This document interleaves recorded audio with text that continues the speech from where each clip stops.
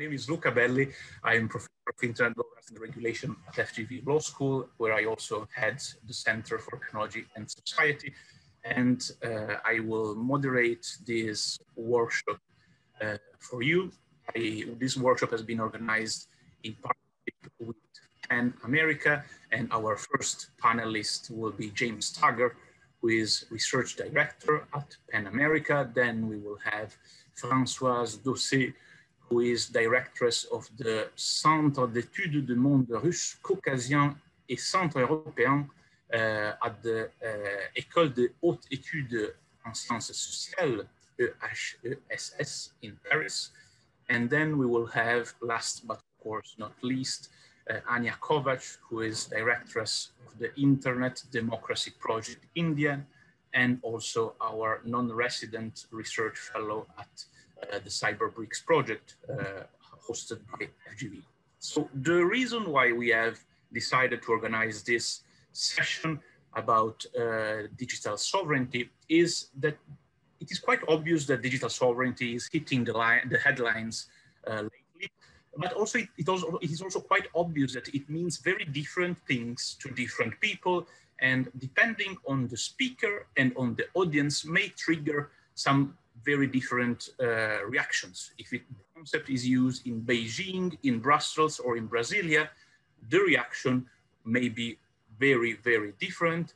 And while there is no question that all states enjoy the sovereign right to rule or in a specific territory and define rules for the people according to their constitutional frameworks that the people have chosen for themselves, it is very different story when we introduce the digital ecosystem into the discussion. And it is very difficult to understand to what extent the concepts that are more or less consolidated in international law, international relations, apply to the digital ecosystem and how they apply. Now, the boundaries of digital sovereignty are quite fuzzy, precisely because the digital ecosystem and the internet in particular have a global nature by design.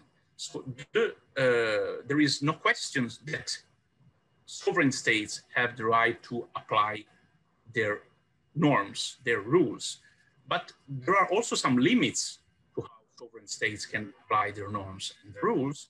And there might be also some conflict of jurisdiction and also some unintended consequences, some collateral effect or some negative externalities, to use a term that is more familiar to economists, that any kind of digital sovereignty initiative or policy may trigger. Now, for those of you who have a legal background, lawyers know that these questions are really not recent.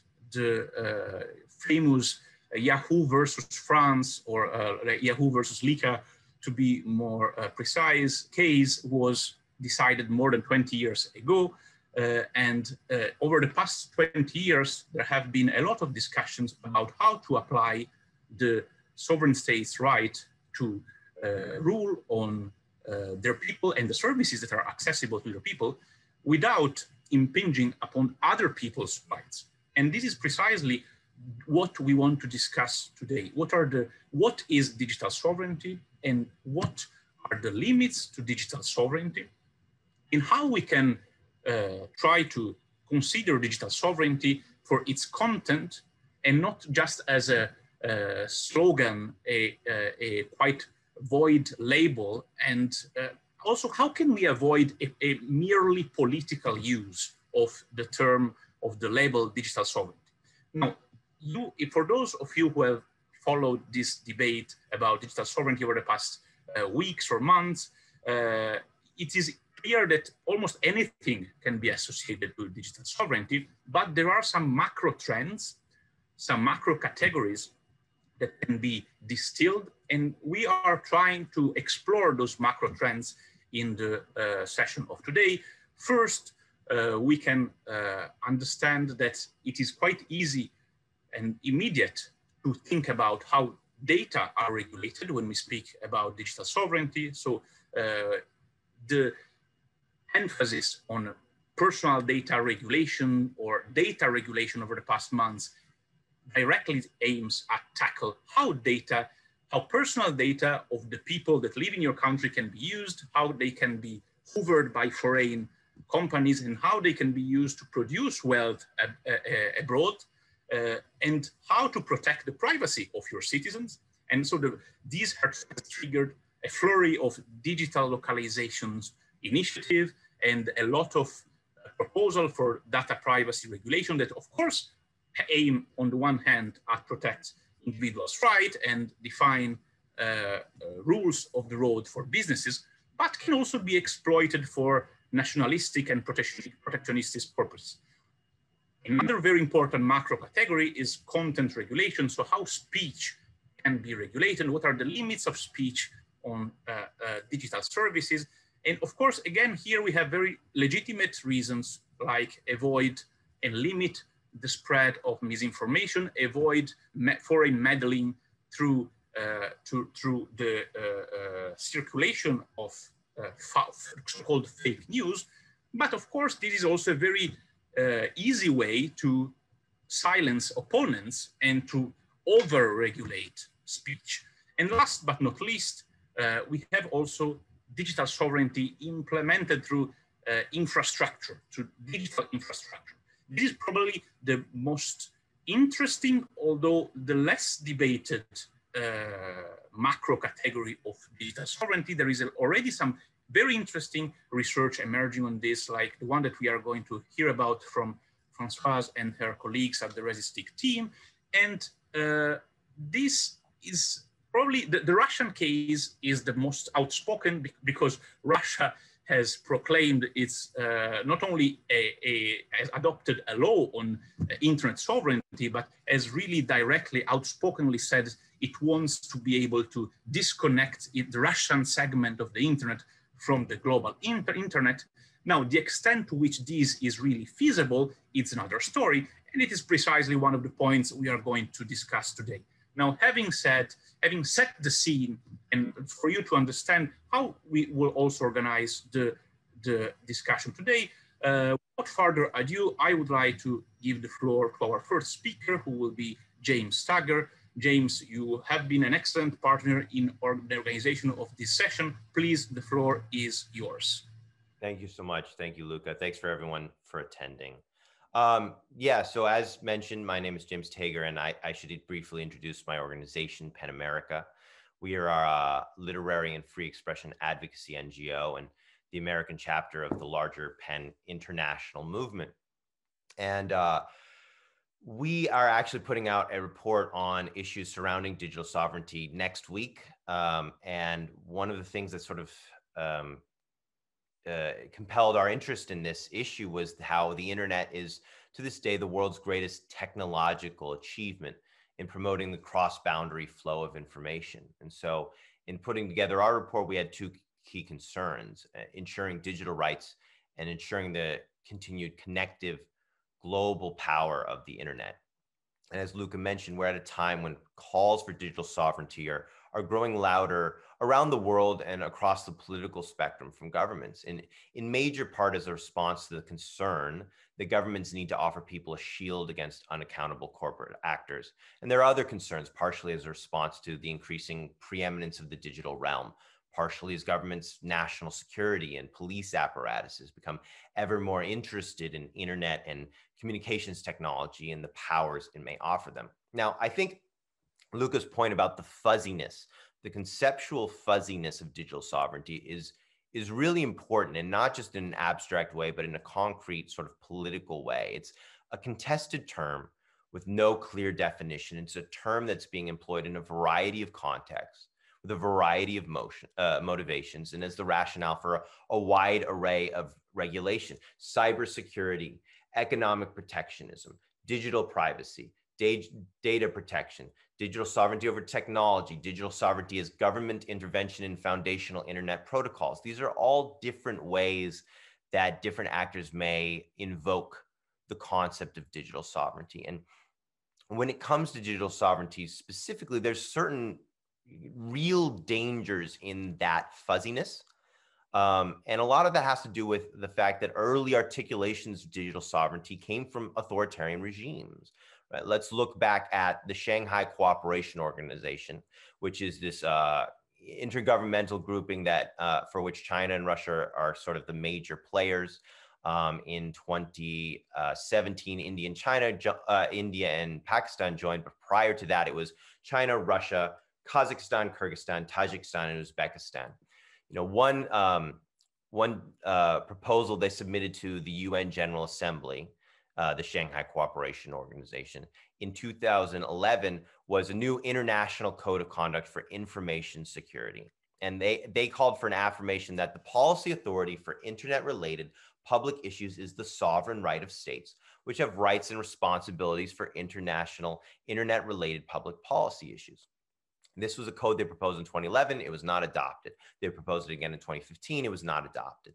But that code also argued that, quote, the rights and freedom to search for, acquire, and disseminate information were predicated on complying with relevant national laws and regulations. That's my paraphrase of the quote, I should make clear.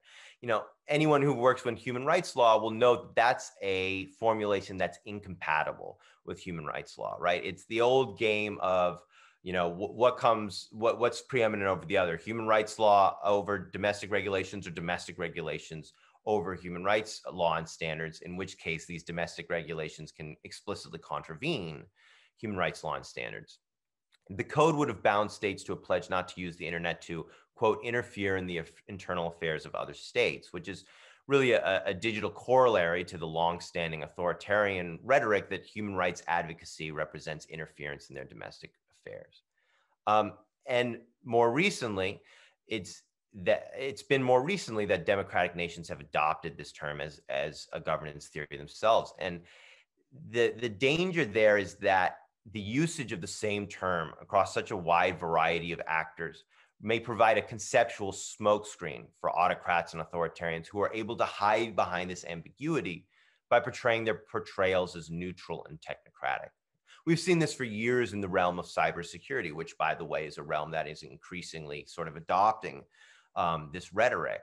Authoritarian actors pushing for a more muscular definition of cybersecurity on the global stage, one that conveniently would give governments new powers, but these governments are able to hide behind the argument of, hey, who's against cybersecurity? This is neutral. This is technocratic. This is not rights violative. This is just an attempt to technocratically solve some of the cybersecurity issues of the age, right? That's the conceptual smokescreen that they're able to put up. There's the same danger when it comes to digital sovereignty. And that's one of the reasons why it's important to have this discussion. PEN America is not saying we endorse digital sovereignty as a conceptual framework, but we're saying if countries, if analysts and academics and advocates are to pursue this, we need to do so in a very clear-eyed way, and we need to do so in a way that centers human rights considerations and human rights standards. Right? This is another reason why this conversation is particularly important, is because the exact same regulation in two different national contexts may have very different effects, right? Take, and I know we'll be talking more about this throughout this session, take data sovereignty or the concept of sort of data localization mandates. We know that the human rights implications of data localization vary wildly by jurisdiction. In a national jurisdiction with enshrined rule of law, with privacy guarantees, with protections for free speech, the possibilities for abuse are comparatively minimal. And I use the term comparatively minimal very deliberately. I'm not saying that the potential for such abuse is absent. I'm saying it's minimized, right? But I'm far less worried about data localization in, say, Sweden than I am in, say, Belarus, even if we were to be talking about the exact same digital regulation, because the national context that sort of undergirds that regulation would be very different.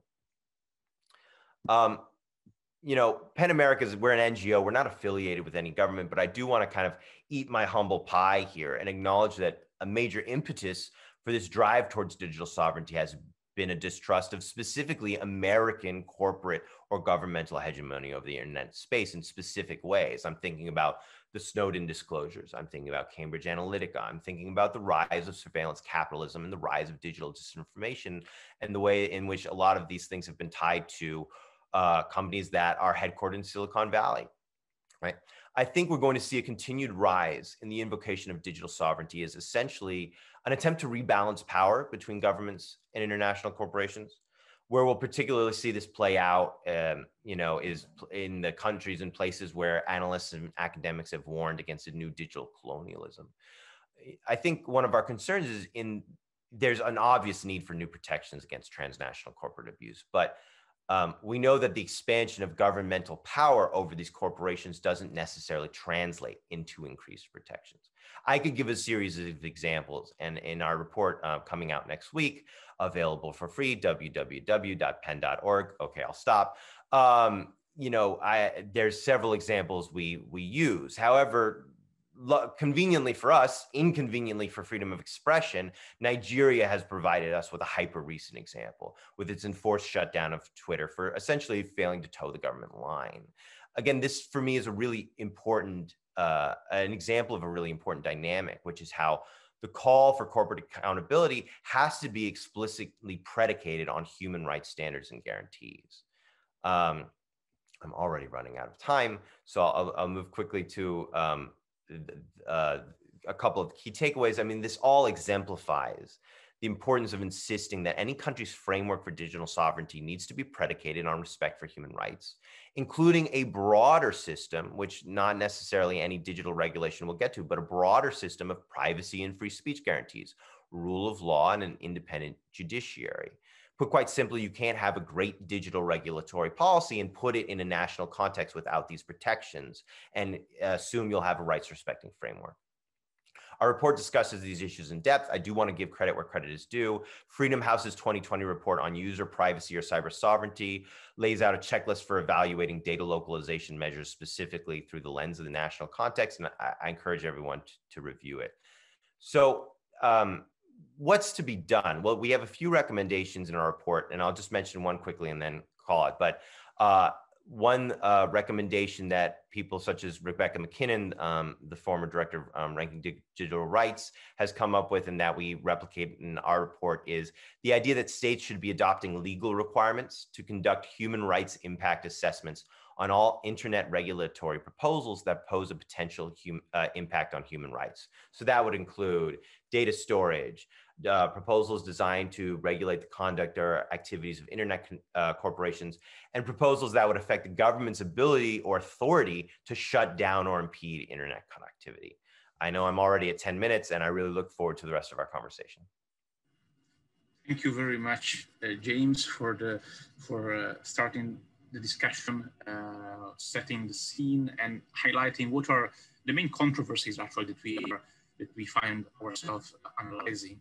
The fact that the fuzziness precisely of this concept allow for basically filling it with whatever initiative one may want. It could be well-intentioned or can also be authoritarian initiatives, and all of them are under the same umbrella of digital sovereignty. So it's very, very important to clarify what we are speaking about, and also to analyze concrete examples of what this could lead to. And in this case, it's very good that we have Françoise Daucé with us today, because she and her colleagues at RightsCon have just released a very interesting special issue on infrastructure embedded control, analyzing the case of Russia, which is a very interesting analysis of how actually a study of how these measures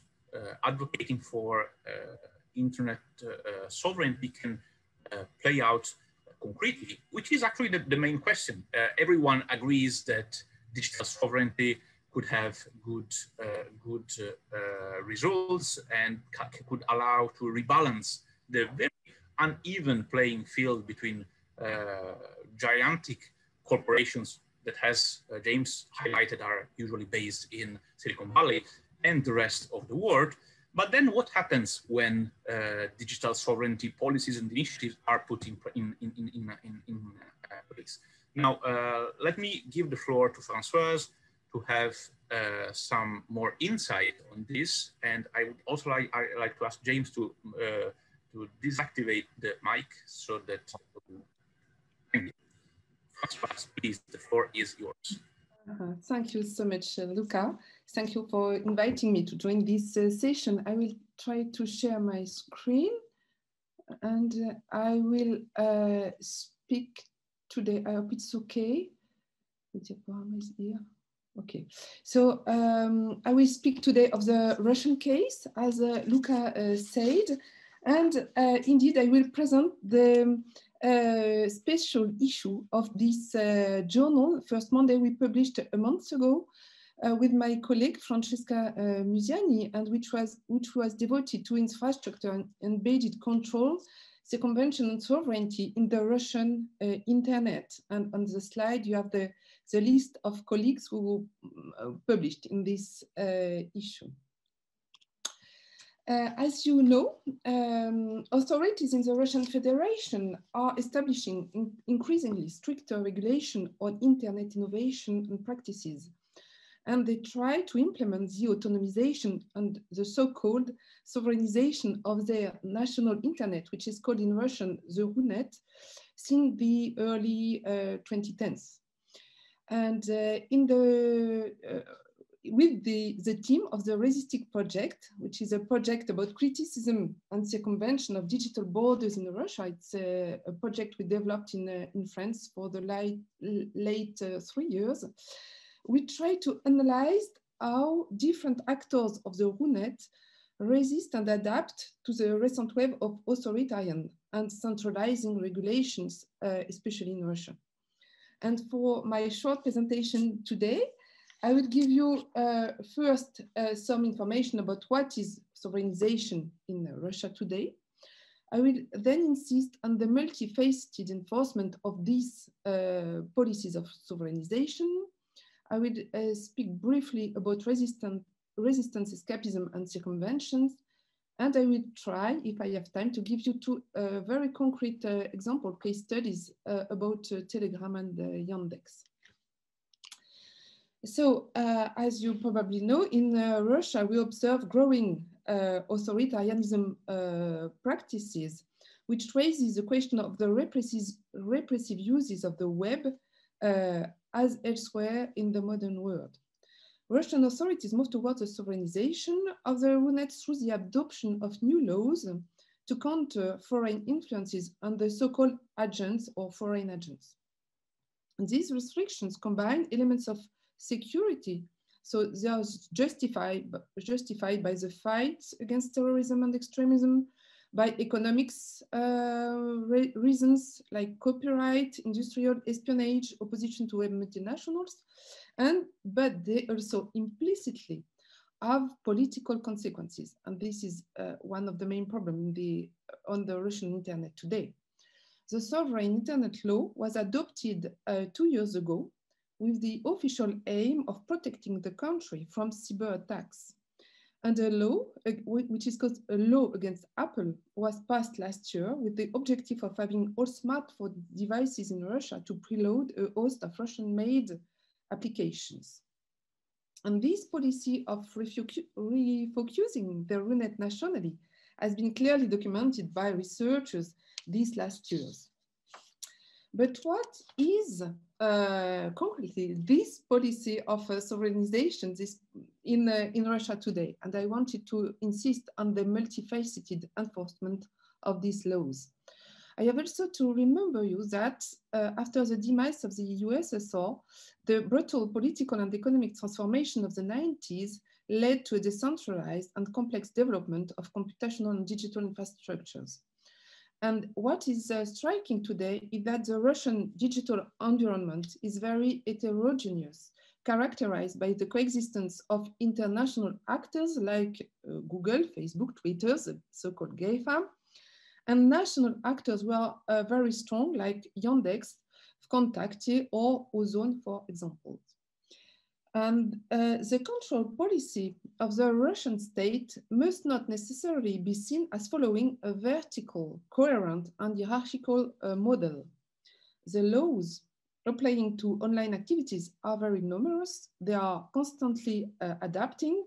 We have laws against terrorism, extremism, pornography, about data, and they are constantly changing, and their enforcement is often random or arbitrary.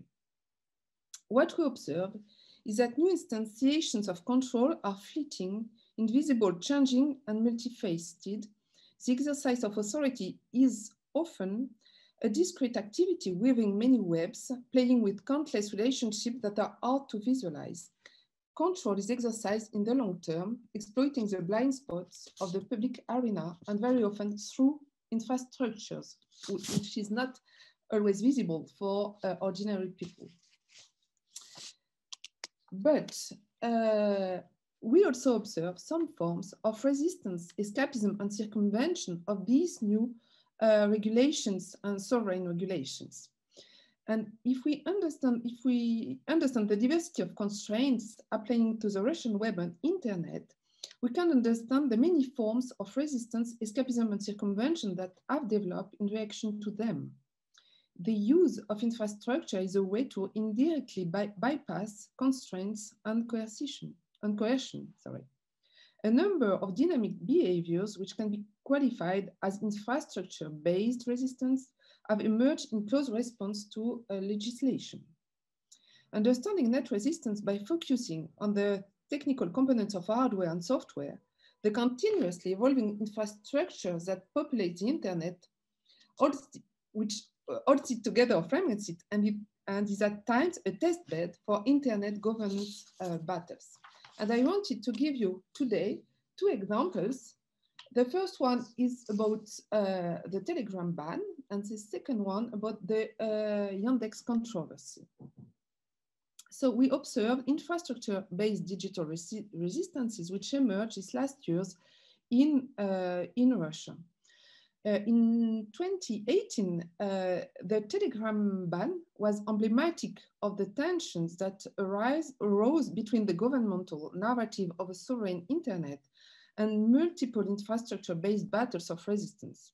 Despite official decisions, because Russian authorities decided to ban Telegram in Russia, internet users in the country managed to circumvent this ban through a diverse set of digital resistance tactics, including obfuscation, circumvention protocols, proxies, virtual private networks, and full-fledged acts. And they managed to access Telegram despite the ban. So it was quite emblematic of the situation in Russia.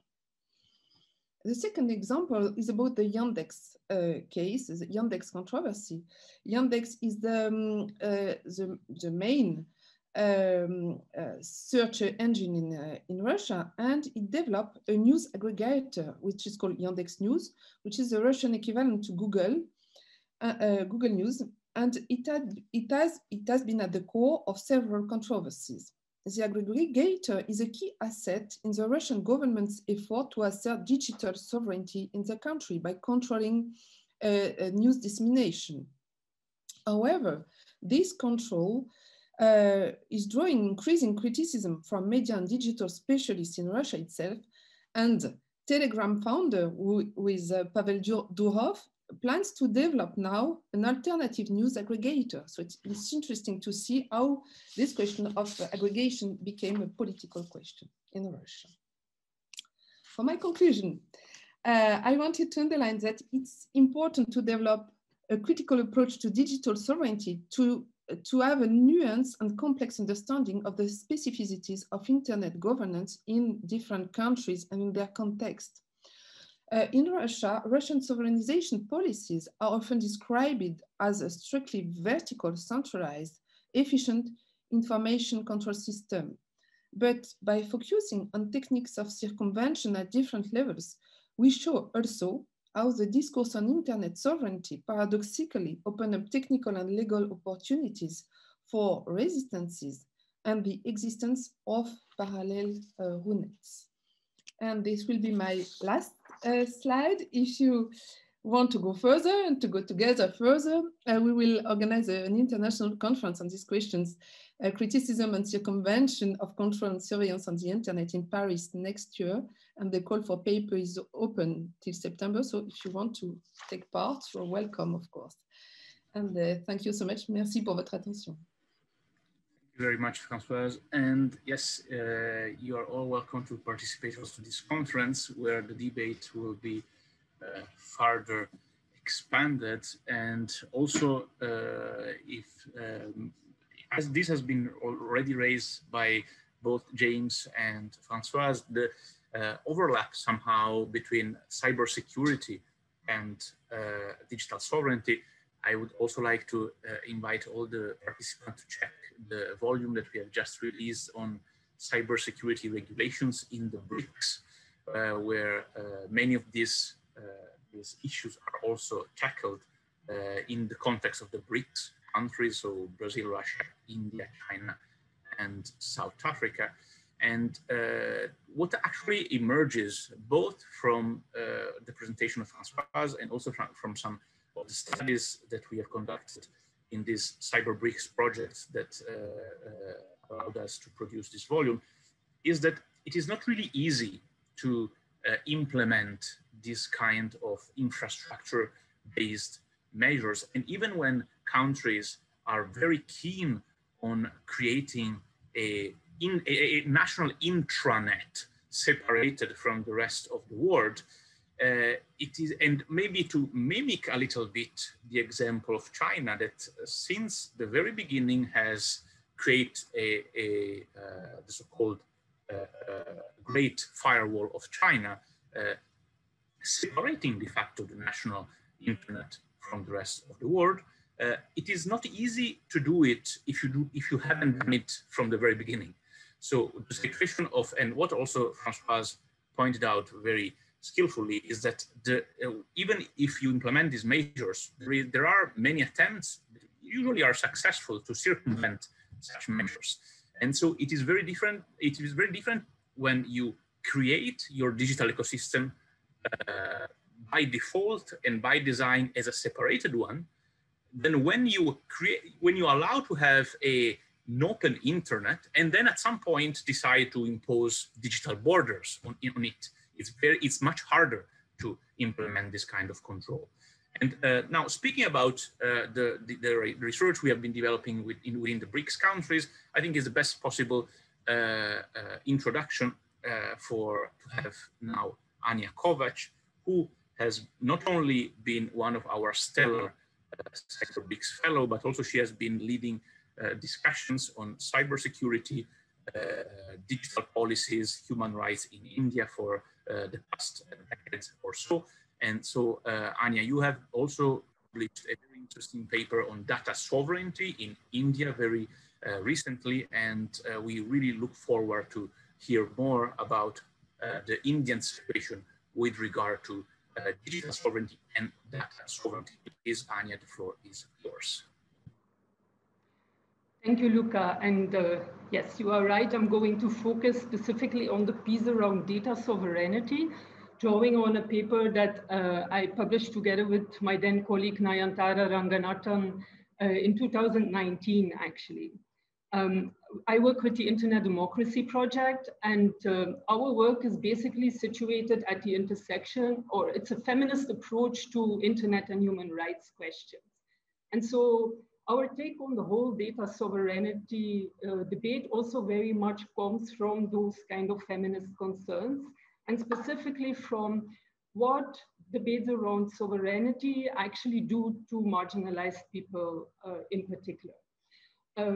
Our overall argument is actually very similar to the points that Françoise and James have been making, which is that you really need to be nuanced about how you use this and analyze on a case-by-case basis what this actually means.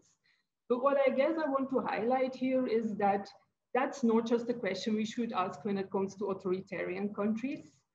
Our analysis in the paper finds that even in India, even if it is a democratic country, we see that data sovereignty claims actually, first of all, facilitate greater control over the people by the state and by specific powerful domestic private actors. But for the people themselves, sovereignty, and with that, these imaginations of greater autonomy and greater freedom really continues to remain a dream. And that is the notion of sovereignty that we really want to continue to hang on to, right? I think in the interest of time, though, what I want to present here really is the broader framework, the theoretical framework that we use to do our analysis to come to that conclusion. And maybe in that way to put a little bit more meat on the bones of like, what questions do you ask? Because I think just a human rights approach often leaves us skimming the surface still a little bit too much. And the two concepts that we have worked with specifically in our paper were, on the one hand, the debate around data colonialism, and on the other hand, shifting the conceptualization of data from a resource to actually something that is embodied and therefore an extension of our bodies. And in that way, putting people back into the debate. And in a way, these two intermingle. When it comes for data colonialism, it's a really important framework in a country like India because data sovereignty is often put forward explicitly as a response to data colonialism. And we've drawn quite heavily on the work of Nick Poldry and Ulises Michajas, who were actually in another session here yesterday, who have drawn parallels between data colonialism and historical colonialism. And two are particularly important for our analysis. One is the naturalization of dispossession through data as a resource. Dominant discourses of data construct data today as a resource, as something that's simply out there, that's up for grabs. But as a range of authors have pointed out, actually that naturalizes the collection of data in a way that's really quite similar to how colonial powers used terra nullius or no man's land doctrines to talk about lands far away that were actually clearly inhabited by other people. And by constructing those lands in that manner, there was no legal intervention needed. Their exploitation could happen without any intervention. So the data as a resource construct actually does something very similar. At the Internet Democracy Project, we have been building a body of work that shows that actually the erasure of a connection between data and people's bodies is at the heart of this move. Even the most intimate parts of our lives and experiences are now subject to datafication. And as that is happening, really a fundamental shift is taking place. The distinction between our physical bodies and our data bodies really is becoming irrelevant because so many decisions are made based on our data that impact us fundamentally in a very material way. And so this is not just saying that data bodies are also bodies. This is saying that our bodies, the definition of our bodies is undergoing a fundamental paradigm shift. And once you can see that, then you can also see that this has far-reaching consequences. You will actually start to think about protection of data in a different matter because it also starts to include, for example, a need to think about bodily integrity when you speak about data, etc. So this whole construction of data as a resource, what it erases and what that does to people is one really crucial part of the historical links with colonialism. Because in colonialism, in a way, not just the lands, but also the bodies of the people were erased, right? And slavery is another institution that really drew on dehumanizing a human being to be able to exploit them in ways that were then supposedly legitimate all of a sudden. I'm not saying that datafication and slavery are of the same order, but I do think there are certain parallels in constructions around it. The second really important evolution that's happening is the redefinition of social relationships. For this data to exist and for its capture to become possible, the flow of everyday life has to be organized, configured, presented in such a way that it becomes possible to capture that data. This is why everything is moving onto platforms, right? But with that comes also a redefinition of our social relations that makes it seem natural that our data is dispossessed by our government, Facebook, whatever platform you're thinking of. This is a second really important parable. And so at a fundamental level, when you think about sovereignty as something that should serve the people, any challenge to data colonialism today to be effective has to actually challenge these underlying realities, these two pillars on which data colonialism is based. If we do not undermine those, a shift to sovereignty through this reclaiming under national law, even in democracies, is fundamentally not possible.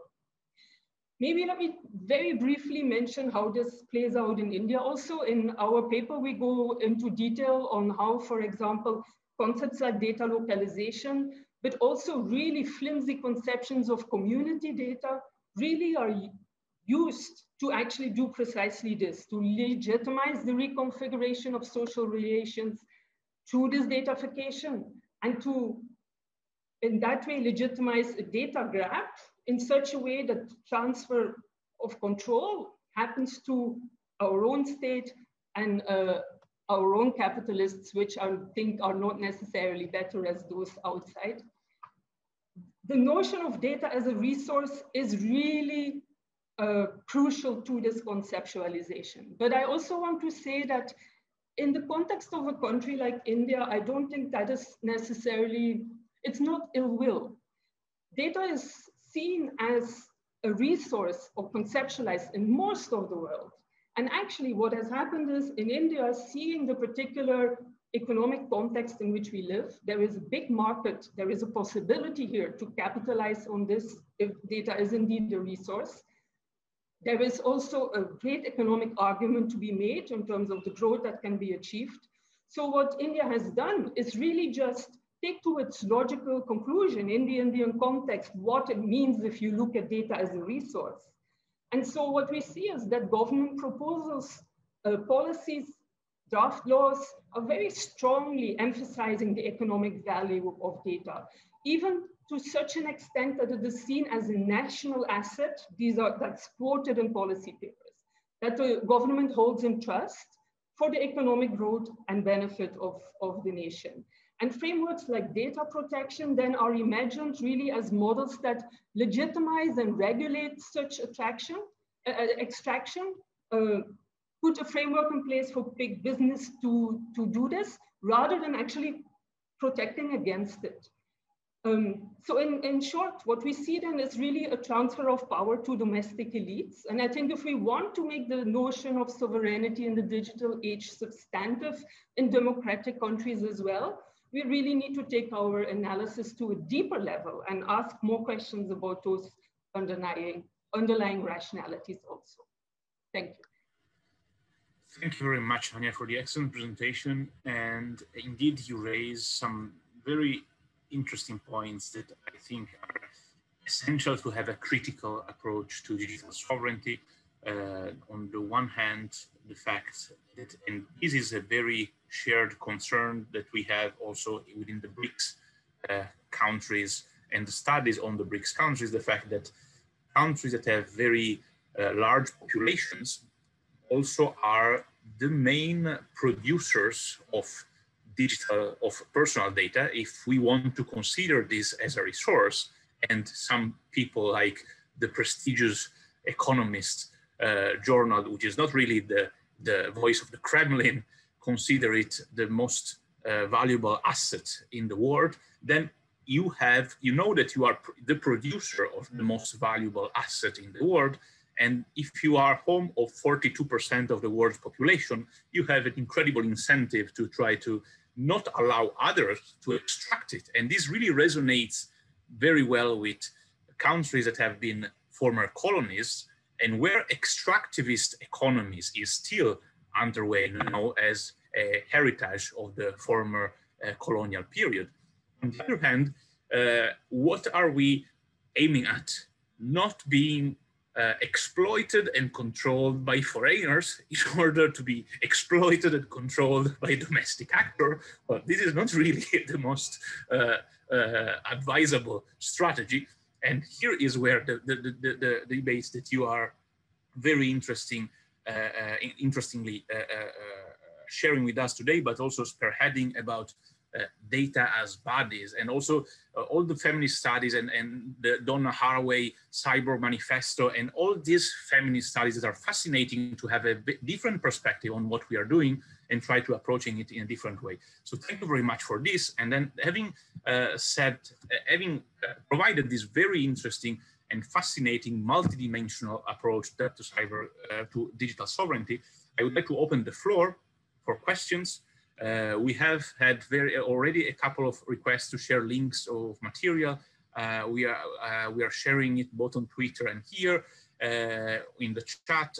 The very first question with which I would like to open the debate is, well, in your perspective, what are the key goals of digital sovereignty initiatives, as diverse as they could be, and what are the collateral effects that one may foresee very likely will happen?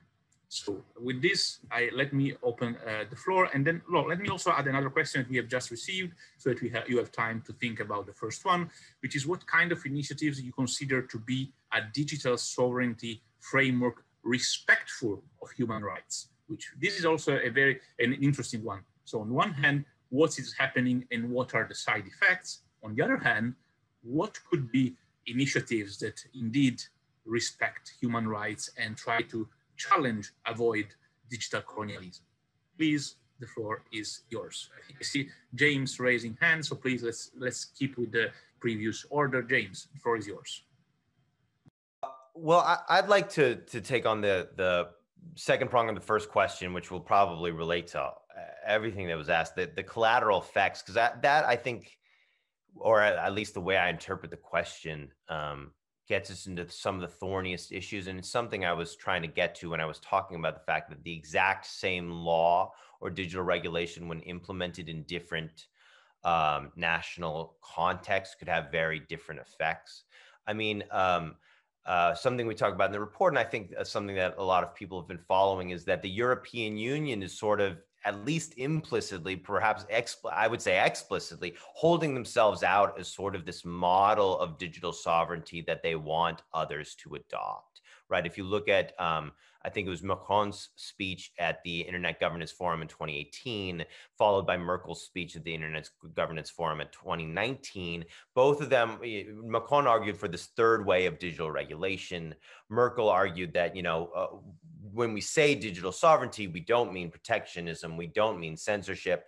She had less information about what they actually do mean, but there was an attempt to sort of explicitly delineate a certain model of digital sovereignty. But again, the idea that if you take one concept of digital sovereignty or one specific regulation and implement it elsewhere, you'll have dramatically different effects. You look at the GDPR in the European Union, and you look at, I believe, Article 27, which requires a data compliance officer to be within the European Union, as a way of establishing legal jurisdiction over transnational corporations, right?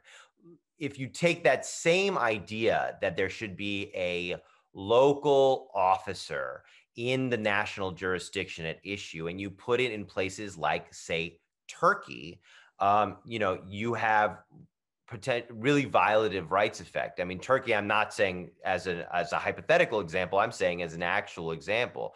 In October of 2020, the Turkish government implemented a set of amendments to its social media law, implementing new data localization measures and personnel localization measures, right? Requiring Turkish citizens to serve as legal representatives within the country. These representatives could be charged with they'd be charged with resolving the content removal demands, or the company would face heavy fines. And in the conversations we've been having in preparing this report, we've heard the term the hostage model of digital regulation. the idea that essentially, you know, these people could be used as bargaining chips between the company and the government at issue, right? I doubt that this was something that was envisioned by the framers of the GDPR to the extent they envisioned it, but it's a representation of how you know, the movement for corporate accountability, the tools that governments have are inherently sort of are inherently ripe for abuse, right? That's an example in my mind of collateral effects, right? The idea that any, really here I'm thinking of the European Union, but any government or regional bloc that's attempting to offer a vision of how it thinks digital regulatory governance should be run, you know, has this unenviable task, I would say, but I think this is where we need to go, of sort of imagining how the same law could be implemented in contexts that don't have the same sort of democratic or rights respecting protections. This is, to me, is one of the thorniest issues when we talk about how to even have a rights respecting model of digital sovereignty. And these are the collateral effects I think we need to consider. James, I see Françoise was going to add something. Please go, Françoise. Yeah, thank you so much for this discussion. It's absolutely fascinating to discuss this question of critical approach to digital sovereignty.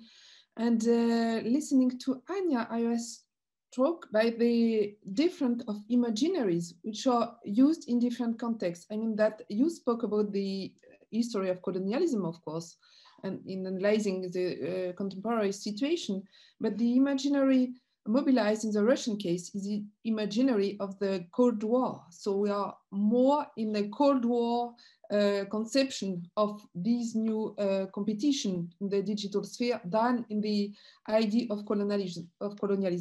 But mobilizing the argument of the Cold War, Russia doesn't, it's an imaginary of the Cold War without the Marxist or the socialist ideas, which were at that time supported by the USSR. I mean that the idea here is that indeed it's a war with foreign agents, with competition with American domination in the digital sphere, but there is not so much interest in what is equality or social equalities in contemporary societies. So in the Russian case, what we observe is that Russian elites too, and Russian big business, try also to control the main actors, the main digital actors in the country.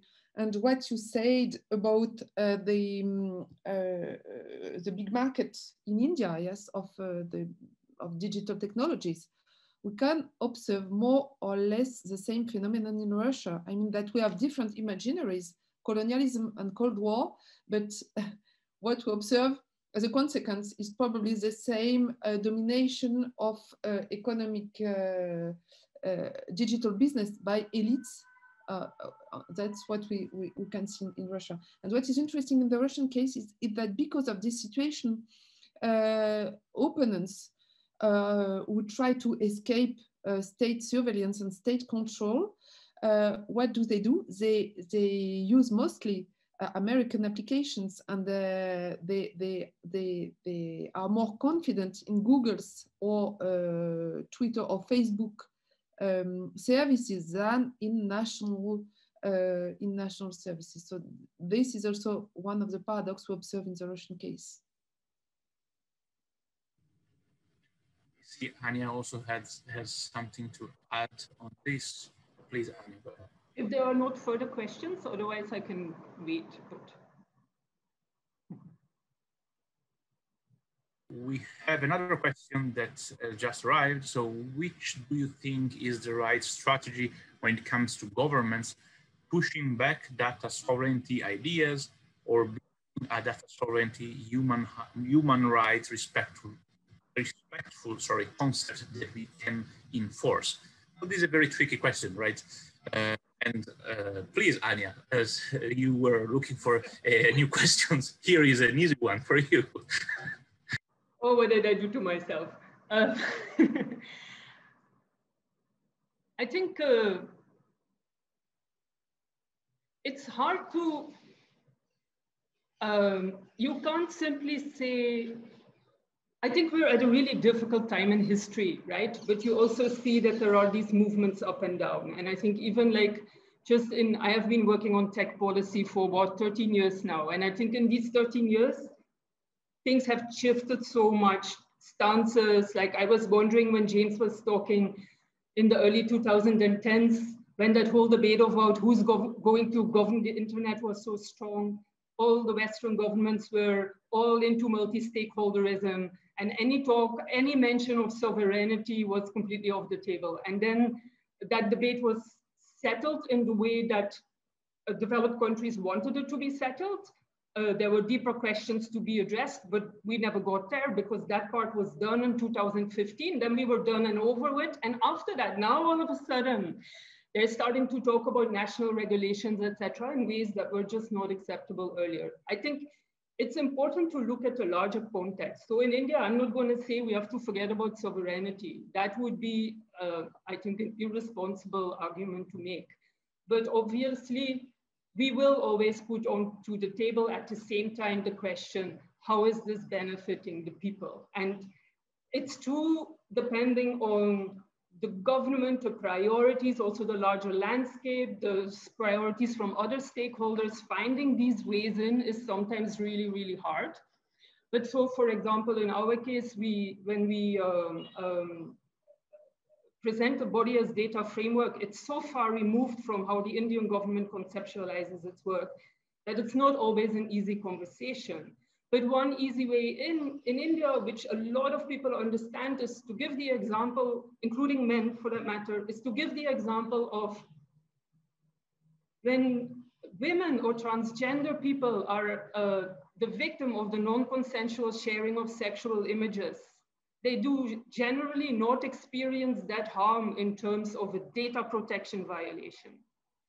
The way victims describe that harm is much closer to sexual assault. And there is even a court in India that has recognized this in a case of so-called revenge porn, recognizing that this harm goes way beyond what our law actually allows us to address it as at the moment. And this is a very clear gap in people's experiences that exists because we talk about data as a resource. It is a harm that people can relate to and that we cannot even talk about as long as we don't start to reconceptualize data differently. So this also links into the previous question actually about like what are initiatives that lead to respect. I think like the GDPR, for example, is a good way forward, but it still doesn't fundamentally question how we think about data. And I really think we need these really big shifts to actually be able to get to a point where we will have fully rights respecting legislation across the world. So in my take, we are now at a point where in 50 years time, we're going to look back at this point in time and say like, oh my God, what were they thinking and doing then? They thought that was rights respecting? It's just really hard when you're in the middle of all of these evolutions and shifts to see everything that is going on, right?